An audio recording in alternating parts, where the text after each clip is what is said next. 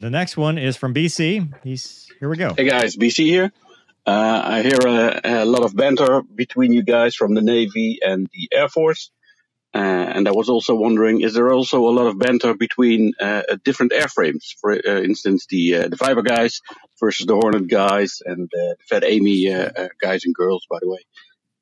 Is that a thing, and why is that? And is there some kind of top of the food chain airframe that everyone looks up against and they look down on everyone?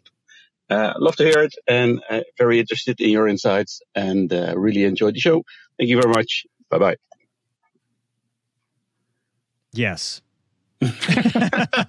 So I remember the first time I went to Northern Edge. I'll never forget this story. So up in Alaska, and it was the first time the Raptors were coming to Northern Edge ever, right? So to speak. So all the Viper guys show up, right? And I was like, wow, Viper. I mean, it's cool, right? Well, then the Eagle guys roll in and they squash the Viper guys because that's how they act. Well, then now the Raptor guys come in, and the Eagle guys aren't used to nerds not being at the top of the fighter pilot food chain. And we were all out at this massive restaurant in Elmendorf, and we paid the waitress to go over to the Raptor table and play this whole thing up. There was the Hawkeye Squadron. We paid her extra, and she walked over and she goes, are you guys here for that big exercise? And of course, I mean, picture these Raptor guys, they're out and they're just, yeah. And she goes, oh my God, do you fly that sexy E2 with the dish on top? It was the funniest thing to watch those guys, just their egos implode. And like one of them's like, no, we're real fighter pilots. And she's like, well, I would do some real things if you flew that plane, and walked away. And it just deflated the whole, it was so like, she played it up so good. And I was perfect. Awesome. Awesome. And then we all got Viper guys for doing low transitions. So in the E2. Whatever. Yeah. Oh yeah. Uh-huh. Oh, yeah. Viper the whole exercise got grounded.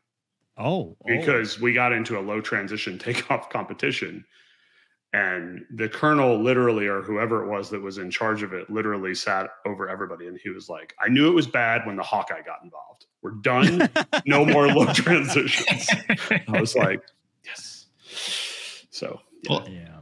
I mean, to answer the guy's question, it's basically you have pride in your work, right? So pride, yeah. Right. You're proud of your airplane, no matter what it is. I mean, Wombat, you were proud to be a Hawkeye guy when you were, that's why you guys play that joke on the Raptor nerds, right? So like nerds, it's, it's kind of like because the everybody takes things too seriously too. So you have to have a good time with it. It's a high stress job. I mean, well, and here's the other thing. It's like the Hawkeye is way better than the Raptor at carrying 6 people.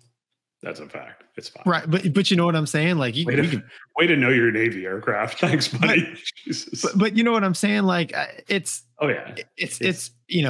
subjective. And like I said, man, it's just like in sports, right? The high school team in the neighboring town, those guys are nowhere near as good as you are. So it really has to do with just squadron pride, airframe pride. 100%. And you have to think you're the best, or else you would never do the job you're asked to do.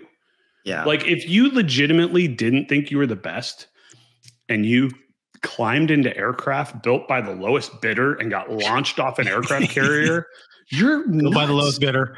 I've seen that comment a lot from because, obviously I've maybe done a few YouTube videos and I read all the comments.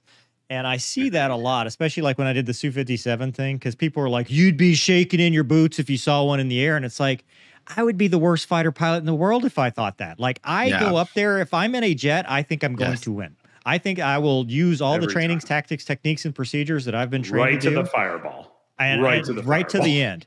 I will keep flying that thing until the very bitter end. And there's no point where I'm going to go, well, I'm going to die. I mean, you might think that way in the back, which we'll get to that in a minute. Not conscious. It's like, dude, you believe it. Yeah. It's the old joke. It's like, I wasn't defensive. I just wasn't very offensive, Yeah, I was slightly less offensive. Right. At that point, Mover, we were doing some training in my current job, and there was a story about like a pilot just froze, right? In training, just froze. And I'm like, froze? I'm like, I'm going to be the guy that's still trying to fly the Airbus when I see the fuselage over there. And it's just me in the cockpit. Nothing's attached. And I'm like, I think I could pull this one off. Give me a chance. Just a flesh wound. It's just a flesh wound. I mean, that's just how you're bred. And I think that oozes out to everything else. You know, the camaraderie, all that. I mean, it's no different. And we all secretly know that you need everybody. I mean, somebody's got to bring the good golf courses and cold beer. I mean, that's just the war fact. Needs Zamboni drivers. I mean, who's going to clear the picture for us, the people that actually do the mission, the Eagle guys? That's true. I mean, exactly. So, I mean, everybody has their role. It's just nobody's role is as good as your role. That's all. Correct. Yeah. Yeah. It's like the old Mel Brooks movie, Let Them All Go to Hell Except Cave 76.